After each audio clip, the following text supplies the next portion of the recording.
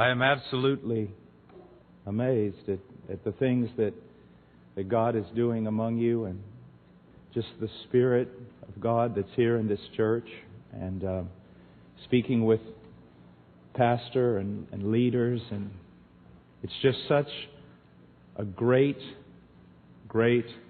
encouragement, a wonderful encouragement to know that God is working around the world and working in this church, in this place. But a warning also, and it's this: you may be in a church where God is working, but is God working in you as an individual? You may be in a place where God is teaching truth to people, but is God teaching truth to you? To you. Well, this is about missions this weekend, and I'm teaching on missions. On Friday night, I taught on the gospel of Jesus Christ, because there are so many conferences dealing with missions, and yet I feel that missions has lost its message. That we've become strategists, missiologists, and we have forgotten that first and foremost we are theologians and prophets, and that our task is not to do missions. Our task is to take the truth, God's truth, revealed in God's Word, to the world. That more than being biblically sensitive, or more than being culturally sensitive to the places where we go, we're to be biblically sensitive. And rather than being pragmatic and doing what we think will work, we are to do what's right, whether it works or not. This morning I want us to go to the book of Malachi, the last book of the Old Testament. And in this first service I'm going to teach from Malachi. In the second service I'll be teaching from some other place. But we'll be in Malachi chapter 1, verse 6. A son honors his father, and a servant his master. Then if I am a father, where is my honor? And if I am a master, where is my respect? Says the Lord of hosts to you, O priests, who despise my name. But you say, how have we despised your name? You are presenting defiled food upon my altar. But you say, how have we defiled you? In that you say the table of the Lord is to be despised. But when you present the blind for sacrifice, is it not evil? And when you present the lame and sick, is it not evil? Why not offer it to your governor? Would he be pleased with you, or would he receive you kindly, says the Lord of hosts? But now, will you not entreat God's favor, that he may be gracious to us with such an offering on your part? Will he receive any of you kindly, says the Lord of hosts? Oh, that there were one among you who would shut the gates, that you might not uselessly kindle fire on my altar. I am not pleased with you, says the Lord of hosts, nor will I accept an offering from you. For from the rising of the sun even to its setting, my name will be great among the nations, and in every place incense is going to be offered to my name, and a grain offering that is pure. For my name will be great among the nations, says the Lord of hosts. Let's go to the Lord in prayer. Father, I come before you in the name of your Son, and I pray that you would get great glory for yourself out of the things that are said here this morning, and out of the obedience of your people. And I pray that Christ would be honored. Lord, I pray that you would work in this place, not now and not simply tomorrow, but throughout all the years that pass. That this church would go to greater and greater truth, greater and greater devotion, always reforming, always changing, always seeking to be more pleasing to you. And, oh Lord, we're not unaware that even here among us today are those who do not know you, those who do not claim to be Christians, and those who do and yet do not know you, those who are not on a church roll and yet those who are, and both do not know you. So, Lord, that you would take your word, even this passage, and use it in the hearts of men. In Jesus' name, amen. You say, Brother Paul, what does this hard, difficult passage have to do with missions? It has to do with missions in absolutely every way. Because you see, the problem today in America and in our churches is not a lack of zeal for missions. The problem is much greater. A lack of zeal for God and for the glory of God.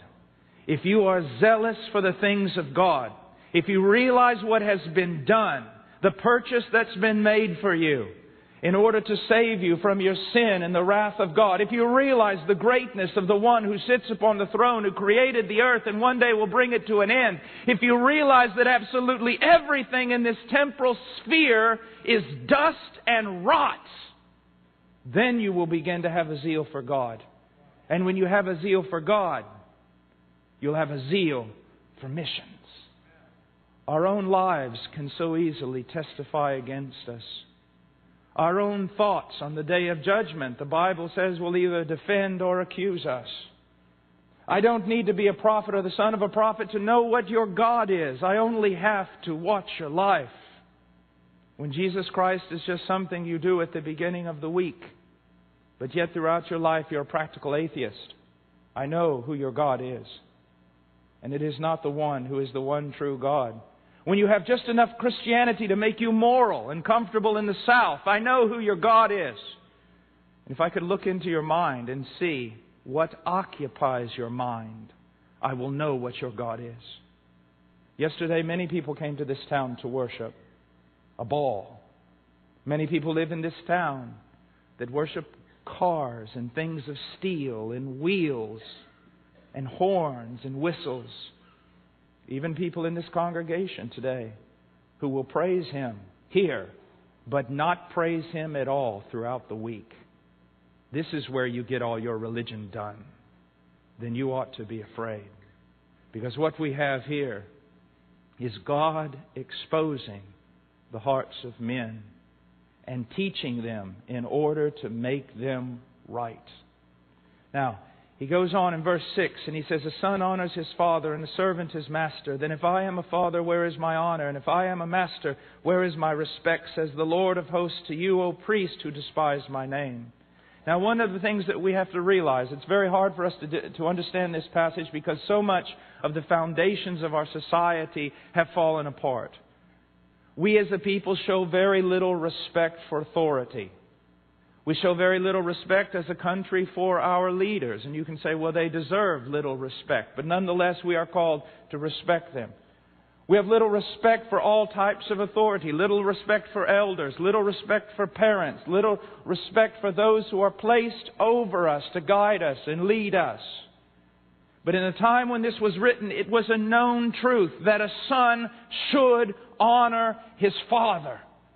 It is something woven into the fabric of society. It is something that is woven even into our own conscience, that we should show respect to the one who gives us life. We should honor him. And that a servant, the very position that he holds, demands that he honors his master. There is a sense that when you are a recipient as a son from the life of your father, or you're a recipient of the good that your master does to you, that you owe something in return. It was well recognized in Israel that this is the way things should be. Now, he says, knowing all this, then where is my honor? Where is my respect? You see, you will draw your next breath only because God gives it. Your heart will beat only because He gives it its rhythm and its power. Whatever good thing in your life did not come from the sweat of your brow, the brilliance of your mind, or the work of your own hands. It came from Him. Everything you have. Even if you are here today and you are the vilest and most wicked, God-hating man on the planet, if there is any good whatsoever in your life, it comes from the very one you hate.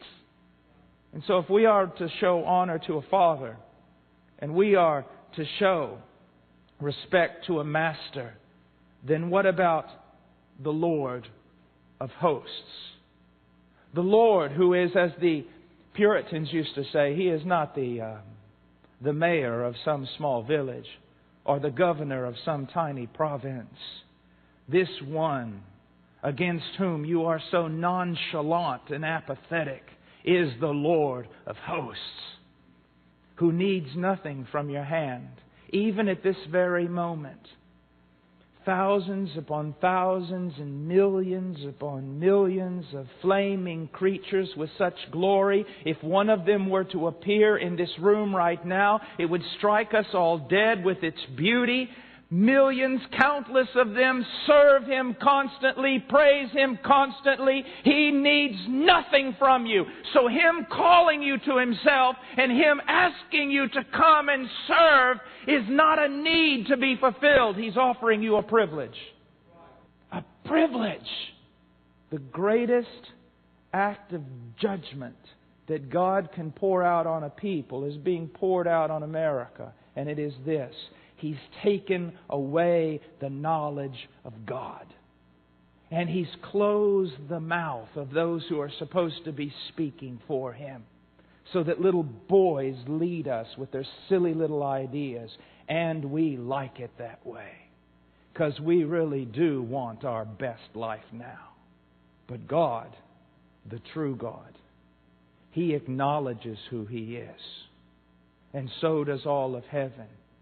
And He offers you the privilege to know Him, to enter into a relationship with Him, and to follow Him with everything.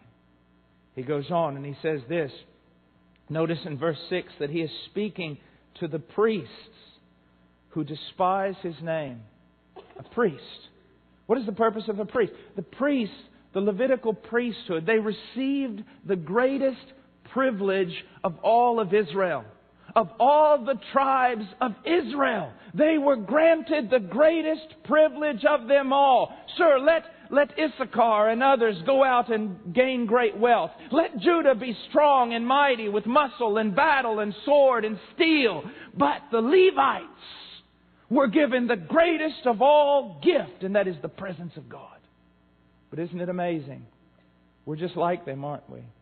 We would rather have the wealth of Issachar and the muscle of Judah and the prosperity that we know to be our own. We'd even rather have missions and ministry than to have God. Just God. They were granted the greatest privilege anyone has ever known prior to you, because you have been granted a greater privilege. For in the new covenant, they are all priests of God. For in the new covenant, in every one dwells the Spirit of God. In the new covenant, everyone is allowed to come as near as he desires. Now the priests here say this. They say, "How have we despised your name?" Isn't it amazing? We never know what's wrong with us. We never know what's wrong with us. We can so easily spot the tiniest error in the life of another man. But we ourselves can commit the greatest atrocities against God, the most heinous crimes, and be totally ignorant to it. Until one day God reveals in mercy Himself, His law, His will, and we are struck down in our heart and we realize, oh, what have I done? What have I become? They despised His name and they didn't even know it. You and I do the same. Whenever anything fills our mind more than God, your houses and your homes, your cars and your land, your clothing with expensive emblems on them that you think about so much, Christmas that has been stolen away by a fat elf called Santa, all the things, your hobbies and golf clubs and guns and bows and tree stands and balls that bounce and wobble, all the things that mean so much to you, only tell everyone one thing: oh, you priests who have been called to know Him, how you despise His name. I'm not saying this to hurt you. I'm saying it because it's true. Were you as excited about this missions conference as you were their football game yesterday? They say, "How have we despised your name?" He said, "You are presenting defiled food upon my altar." But you say, "How have we defiled you?" In that you say, "The table of the Lord is despised." He said, They say, we never said that. We never said the table of the Lord was despised. We would never do anything like that. We're good Christian people. We would never say the Lord's not number one. We would never say that this or that is more important than God. We would never say that. He says you say it, not with your mouth, but with your life. He says you say it this way. But when you present the blind for sacrifice, is it not evil? And when you present the lame and sick, is it not evil? What does He demand from us? Everything. I know about these silly little evangelists that say, give me your hand and give Jesus your heart. I know about these silly little preachers that say, come forward and pray this prayer. It'll only take 5 minutes. They're lying to you. This is what it'll cost you. Your life. Your life. Jesus promises you 2 things. A cross to die on and eternal life. He's everything or He's nothing. The saddest place on the earth is the biblical South, where everyone has just enough to religion to send them straight to hell, to soothe their religious conscience and not know that they're despising the Lord and that they have so many idols in their life that the Lord is not even first or second or third or fourth. It is not giving unto the Lord everything. Everything. What would you have me to do, O Lord? Teach me your ways, O Lord. Who do I have in heaven but Thee? Who do I have on earth but Thee? What am I but a speck of dust, breathing holy breath, if indeed You have converted me? How then shall we live, was the question of Francis Schaeffer. Knowing who He is, what we were in our filth and our sin, what He has done through the cross of Jesus Christ, and what discipleship demands, how then shall we live? I know we are a man-centered people and we think it's all about us, but we are wrong. I love what the old Dutch Reformed theologian Abraham Kuyper used to say. Facing the humanism and the man-centered religion that was so prevalent even in his day, he stood before a group of men and he said this, I want you men to know what Jesus Christ is going to do when He comes back. He is going to stretch forth His hand and grasp everything that is, and He's going to say, mine, mine, mine, mine, mine. It's all mine. It's always been mine. It was created for me, for my glory, and for my good pleasure. And the only ones that are going to enter into the heavens are the ones that have realized that from the start. It's all about Him. For a lot in America today, Jesus... If I see one more Southern Baptist church with a sign out front that says salvation so easy a caveman can do it, I think I'm going to be thrown in jail. Blasphemy! So easy a caveman can do it. So difficult is our salvation that only God can make it possible. Do you think He's a flu shot? I could talk to most Southern Baptists and talk to them about salvation. They'd say, don't worry about me. I done did that. You done did what? Well, I took care of that a long time ago. If you're not taking care of it today, you didn't take care of it a long time ago. The evidence that you repented unto salvation one time ago, a long time ago, is you are still repenting today and growing in repentance. The evidence that you truly believed unto salvation many years ago is that you're still believing today and even more. And the evidence that He changed your life is that He's still doing it. If He's not still doing it, He didn't do it to start off with.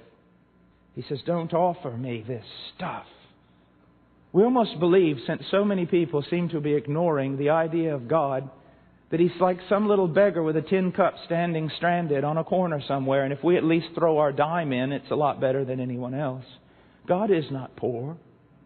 Tozer said this, and I agree. If every man on earth became blind, it would not diminish the glory of the sun and the moon and the stars.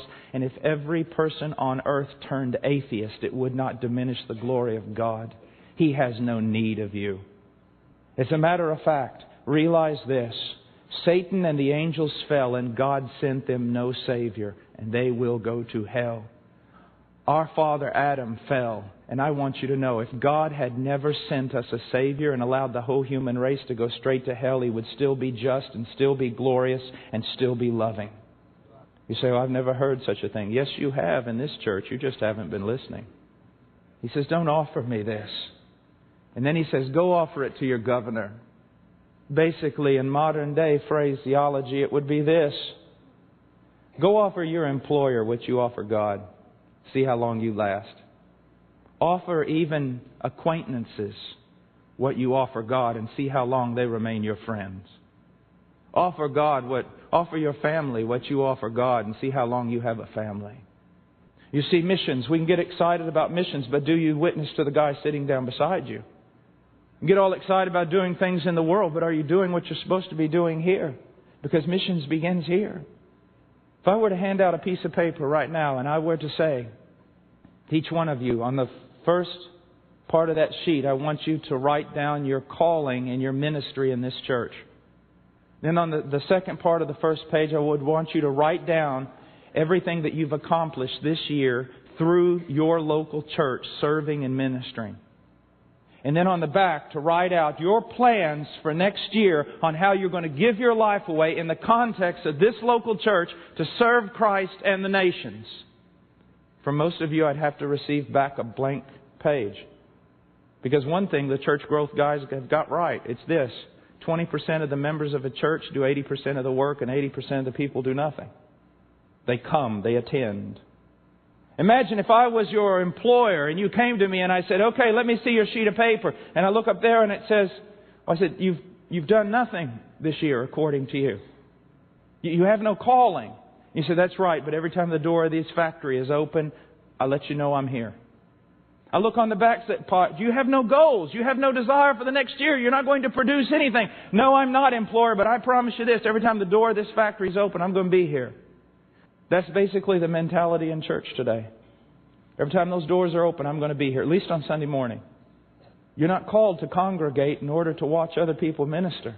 You're called to congregate in order to be fed by the Word of God and worship, and then spend the rest of your week ministering unto the people of God and for the glory of God. Yeah, but how can I do that with all the other activities I have?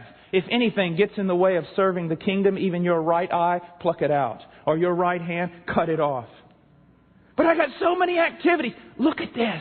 How are you raising your children? To do this right here? You'll carry them all over for soccer and football and this and that lesson and gymnastics and everything else. But you're not teaching them to serve God. You're not preparing them for the day they will stand before Him. You are making them just like you. And that's terrifying.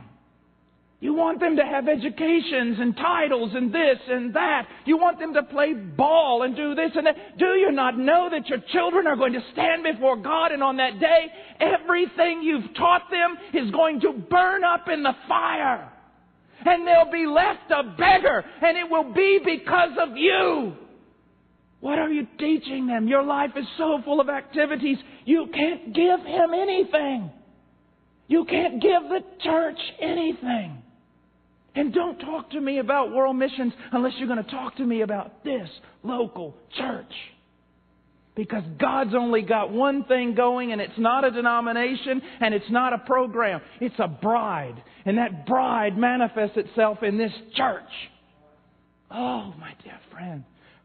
Every part of your head to your feet is wounded. Every part of your family is busy and frustrated. How long will you have to do this? Why will you not repent and throw away everything and serve the Lord? He says, verse 9, but now will you not entreat God's favor that He may be gracious to us? With such an offering on your part, will He receive any of you kindly, says the Lord of hosts. Look what they're asking. Well, say a prayer for us. Fix it. That's what most preachers in America are doing today. Peace, peace, when there is no peace. People always ask me a question. They say, you don't have long invitations. I mean, you're an itinerant preacher and you don't even invite people to come up to the front. I go, no, I don't. And I'll tell you why. This has turned into a little psychological, release or something. Look what you do. God begins to move in your heart. Oh, we can get rid of this really quick. Just come up here and lay it all on the altar. Go back and not be changed. Pray here 5 minutes, go back, you've left it there, but you're still not changed. I tell people, go home and wrestle with this for weeks. Be in the Word of God. Realize what's being said, the gravity of it, the call being made. Don't come here and just pray a little prayer and think everything's okay and go back. Deal with the fact that you are being confronted with a gospel that demands everything from you. That you're being confronted with who God is. He doesn't share. He takes everything. But if your heart has truly been regenerate and you're just not a lost carnal church member, if your heart has truly been regenerate, you'll say, Amen. Let Him take it all. He's worthy. A Christian, a true one, never has a problem with this. To God alone be the glory. A true Christian never has a problem with, take my life and let it be wholly consecrated to Thee. And look at verse 10. Oh, that there was one among you who would shut the gates, that you might not uselessly kindle fire on my altar. I am not pleased with you, says the Lord of hosts, nor will I accept an offering from your name. One of the greatest needs in America is church planting. Why? There are so few churches in America. What do you mean, Brother Paul? There's a church on every corner. No, there's a really nice brick building with a finely manicured lawn on every corner. And most of them are apostate, and Ichabod could be written across the top of the door, for the Spirit of God departed from them a long time ago. Their candlestick has been removed. You see, you start believing this book, and it can really be radical. He removes candlesticks. You are no longer a church. And you know why we have such a need for church growth and church experts and this and that and cultural sensitivity? It is the gaspings of death.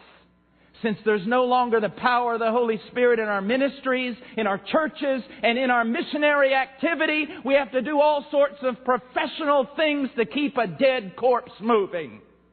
Because I want you to know, God can come to a church and He can come to this one and say, oh, I just wish you'd close the doors. I'm tired of you uselessly kindling fires on my altar. It is better to be a secularist. It is better to be an atheist, to claim nothing of God and from God, than to claim God and enter into that claim half-heartedly. I were that you were cold or you were hot. Because you are neither cold nor hot, but lukewarm, I will spit you out of my mouth. You say, Brother Paul, what are you saying? I'm just saying. The application is your own. But I will tell you this. The greatest sign of hope in a church. Now mark this down. This will be very helpful for you whenever your pastor comes and preaches a difficult word for you to understand. Listen to me. One of the greatest signs of hope for a church is when God comes to them and speaks a hard word, because it means that they're still His people. The most terrifying thing is when the only thing you hear is good stuff. Good stuff. Because God has cut the rope and let you go. There's no longer a need for correction. There's no longer a need for anything. This people is an obstinate people. They will not hear. I'll shut the mouth of my men, or send them men that are not my own. He says, oh, that there were one among you who would shut the gates, that you might not uselessly kindle fire on my altar. I am not pleased with you, says the Lord of hosts. And he said, Brother Paul, but I've never been able to offer just out of a pure heart. I've always battled with sin. I've always struggled. I want to be more. Even this morning when I was worshiping, I was struggling with thoughts that were deviant, that were not about God, and it was so difficult to worship. Do you mean God does not receive anything from me? From you, He receives much. Because by your own word, you're acknowledging, blessed are those who mourn, for they shall be comforted. Blessed are those who hunger and thirst for righteousness, for they shall be satisfied. With those types of words and with the breaking of your heart, you're showing that you truly belong to Him, that you want to be more for Him. But those of you who sat out there cold as a stone and had no problem with it, you're the ones that should be afraid. God does not esteem or look upon the one who does all this right. He looks upon the one who is broken and contrite before His Word and trembles at it. So in that, dear saints, those of you who are saints, be encouraged. Be greatly encouraged. He who began a good work in you will finish it. He who makes you mourn will also comfort you. Now let's get to the main point here as we close. For from the rising of the sun even to its setting, my name will be great among the nations, and in every place incense is going to be offered to my name, and a grain offering that is pure, for my name will be great among the nations, says the Lord of hosts. I go to missions conferences sometimes and they literally make me sick.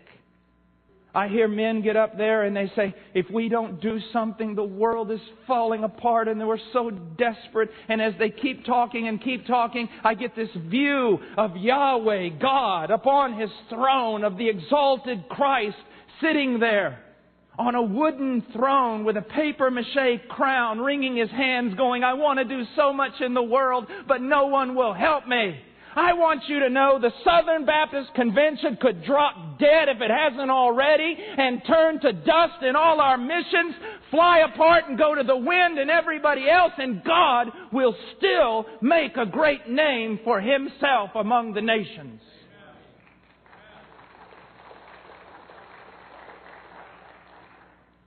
He doesn't need anybody. He'll do it.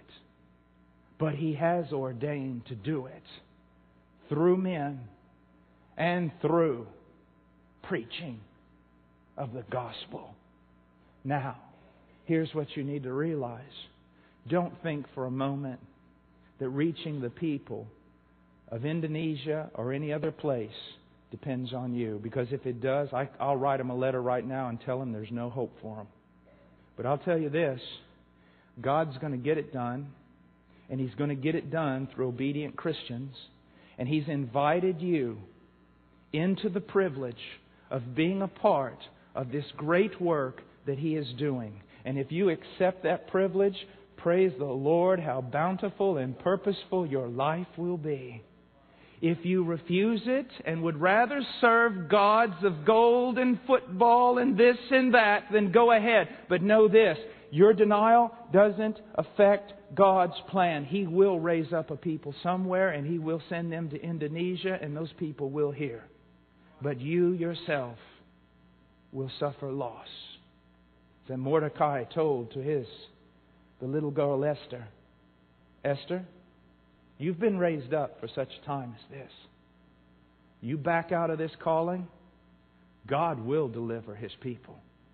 Even if you decide you don't want the privilege of being an instrument in the plan, He will raise up a people and He will get it done.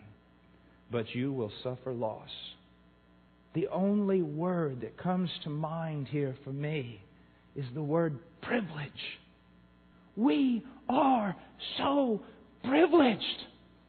One of the most terrifying things about judgment to me as a Christian is this: to have put before me, before my view on Judgment Day, all the great privilege that was granted me, and I despised it for trinkets that burned up in the fire. I despised it for the goals of this world and the ideas of this world and the things of this age. I gave more attention to that.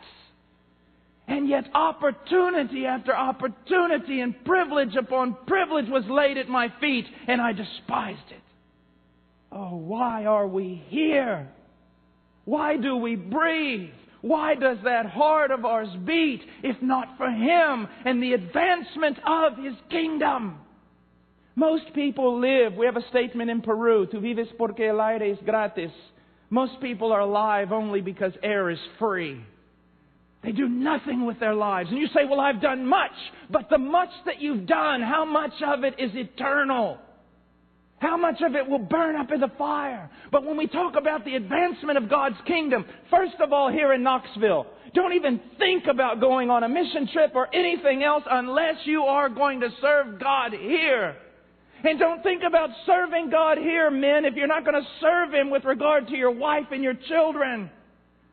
And then think about going out into the world. Missions is very simple. There's only two ministries in missions.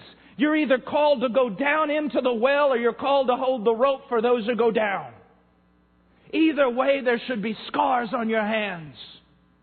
You either go as a missionary for the glory of God and for the great privilege He's granted you. You go and die on the mission field. Or you die here holding the rope for those who have gone down.